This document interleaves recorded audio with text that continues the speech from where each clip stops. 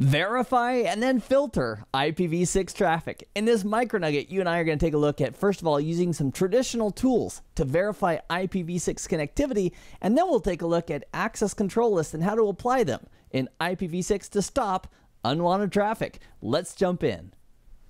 So on a brand new network, how do we verify basic connectivity? Well, in the old days with IP version 4, we'd use really cool tools like ping and traceroute. It was fantastic.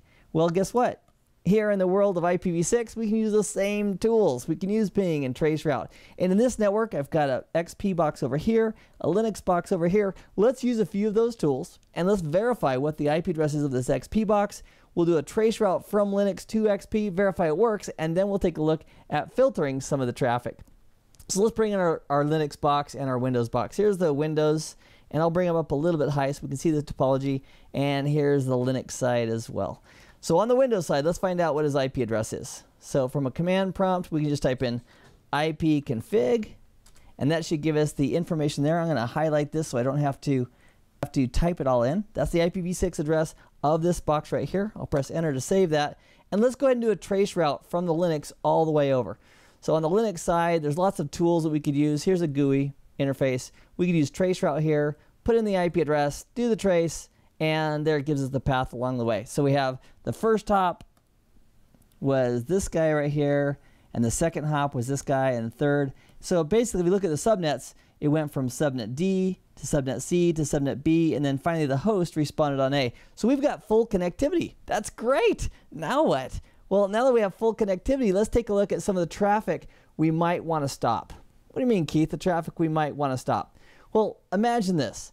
Imagine that we put this network in place, and we have the acceptable use policy, and everybody's read it, and one of the things it says is that Telnet is never allowed on the network by administrators or users. We're never going to allow Telnet because it's plain text, and the end users probably shouldn't be using it anyway.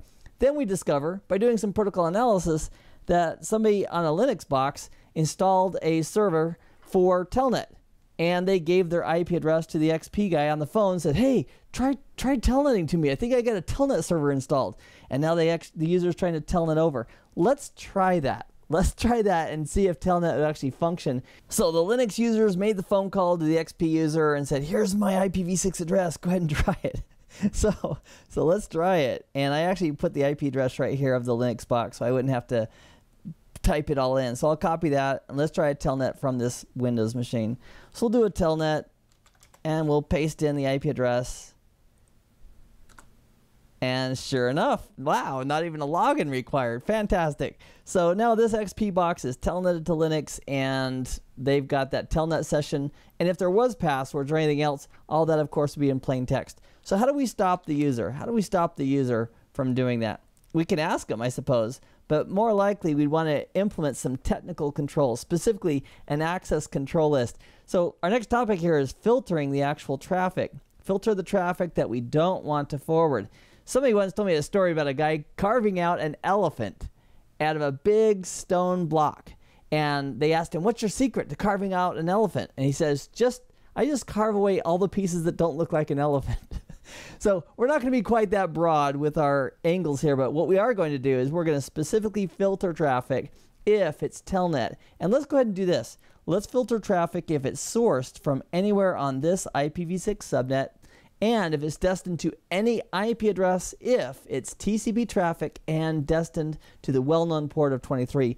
And we can filter that inbound right here on FA1/1. Now, the application of an access list for IPv6 is slightly different than IPv4, so I want you to pay special attention to how it's applied after we create it when we apply it to the interface. Having said that, let's go to the CLI.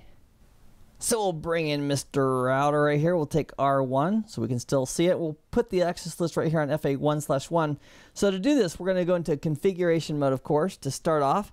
And in configuration mode, we're going to create an IPv6 access control list called no_telnet.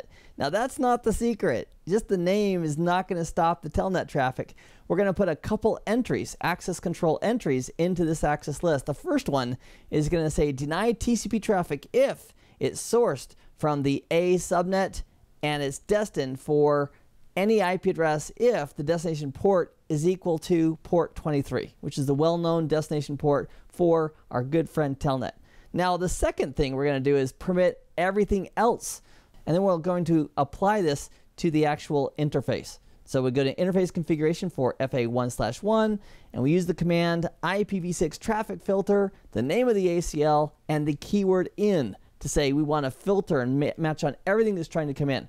So what's going to happen? All new traffic that comes into this interface as of this moment is going to be compared to these two lines in the access list.